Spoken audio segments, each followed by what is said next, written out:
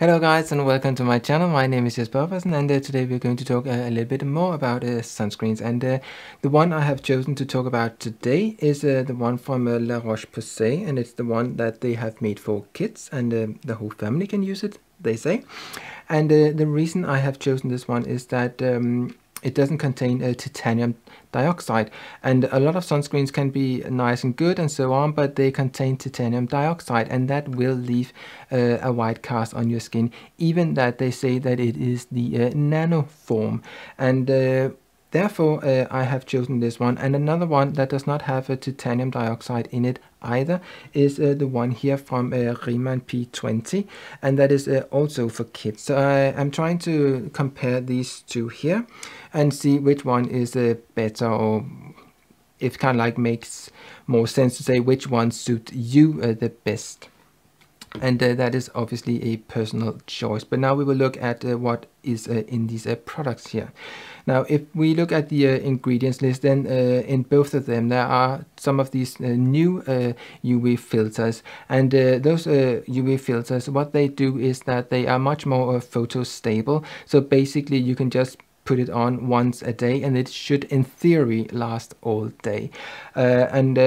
The good thing about them is that they are stabilizing the older forms of UVA filters like avobenzone, which is not stable in sunlight, and therefore for a sunscreen that only contains that, or that as the main filter, you need to reapply during the day, where as with this one here and this one here, it is one application a day. But that is in theory, because still that these ones are water resistant, sand resistant and sweat resistant, then if you go into the water, you will dry yourself off afterwards, and maybe during the day you will just dab your forehead because you're sweating and stuff like that.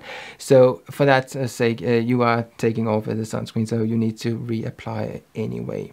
But in theory, these ones are photo stable for the whole day. So what do they promise? Well, this one promises that it is an SPF of 50 plus, and that is for UVB, and it also UVA, so UVA in a circle, and that means that it's at least a third of the SPF. So this one here is an invisible spray, and that is to do with it does not give this sort of a white cast.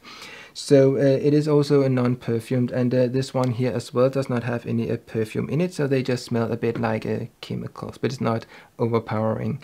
So yeah, they are both for children. But how do they perform?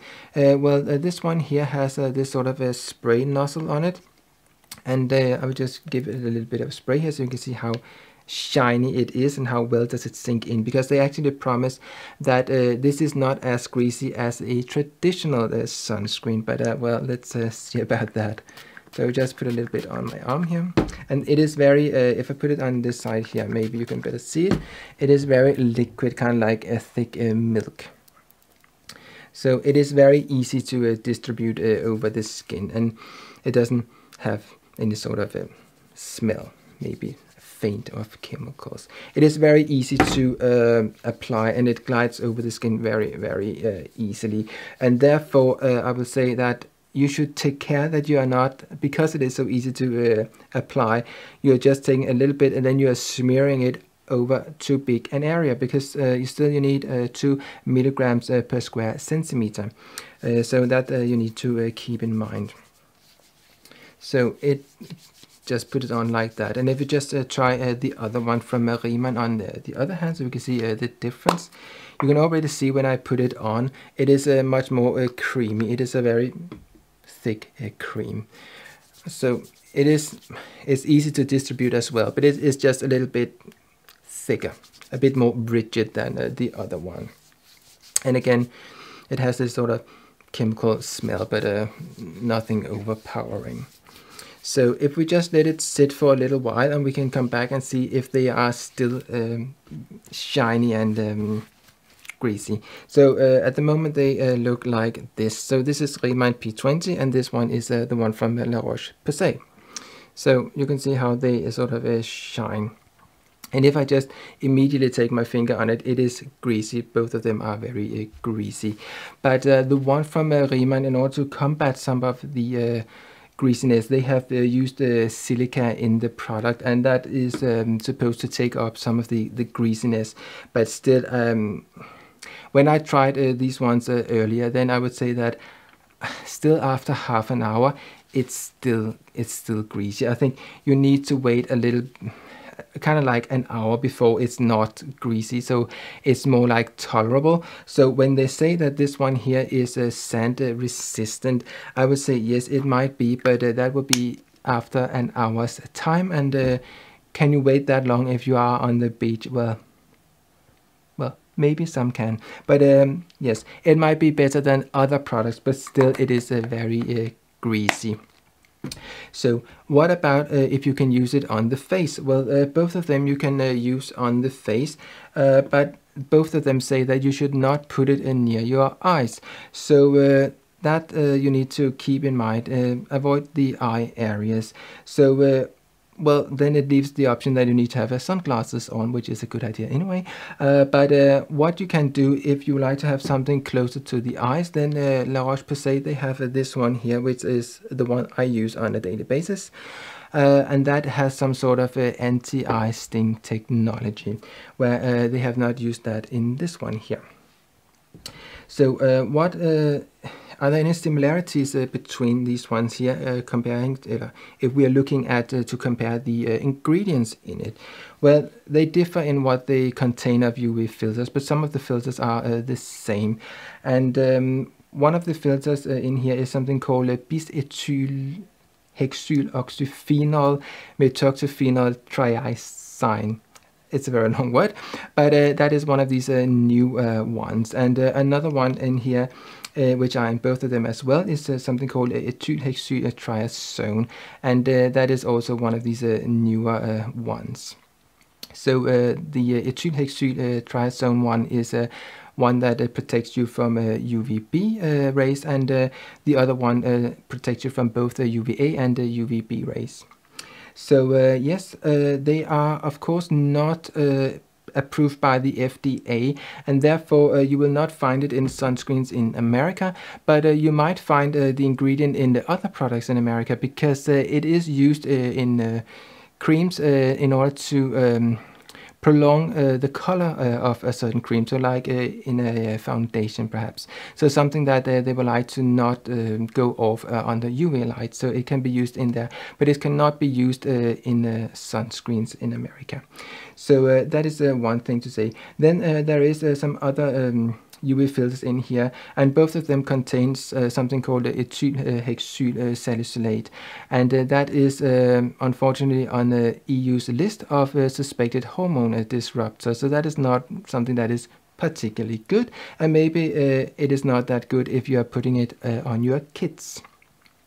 Now this one here has another ingredient in it as well, which is called a homosalate, and that is also on the EU's list of suspected hormone disruptors. So again, well, not that good. So it might be that in here there are two of those that are suspected hormone disruptors, and in here, as far as I can just see, is that it only has the ethylhexyl salicylate. But it might be that it has more of that one, and you maybe rather wanted two different ones with not that much of each, compared to one that has a lot of one of them. Who knows? So some of the other UV filters, it is of course so that with all these filters, we know various things at the moment, but it might be that in 10 years time we know more, and then there will be a time maybe where we are saying we definitely don't want so and so in the sunscreens. But yes, these ones are so far deemed to be good for kids, but yes, there are something you should keep in mind. So this one here, it has a little mark at the back, and it looks like this, and that means that it is reef safe. And yes, it is reef safe in Hawaii and in the US Virgin Islands and in Palau as well, because it doesn't contain these three UV filters that are problematic. So what else is there to say about these products here? Well, I think it's pretty much it. Obviously there is a lot of ingredients in it, and they can all be more or less problematic, but I just mentioned a few of them. And if you go in and look at my arms again, you can see that maybe they don't shine that much at the moment, but still, if I take my hand, my finger through it, it is rigid, like thick and rigid. And I would say at the moment here, if I added some sand to it, I'm pretty sure that a lot of it would stick to my arms, and it is a bit sticky and greasy in my hands. So yes, hopefully this was something that was useful for you. If I had to choose one, which one would I take? Well, I think I would go for the one from La Roche-Posay, and I think it performs better than the one from Riemann P20. But that it might be different if you have a very dry skin. You might feel that it sinks in much better. But yes, I would say I would go for this one here, but that is a personal choice. So now you kind of like saw how they perform and how easy they are to put on your skin. And I would say this might be, because it has this spray nozzle on it, it will be easier to distribute over a large area, but still take care that you are using the amount that you are supposed to use. So yes, if you would like to see more of this sort of videos, please subscribe and hit the bell and do all those things you must do in order to be notified when I upload more of this sort of videos. Thank you for watching. See you. Bye.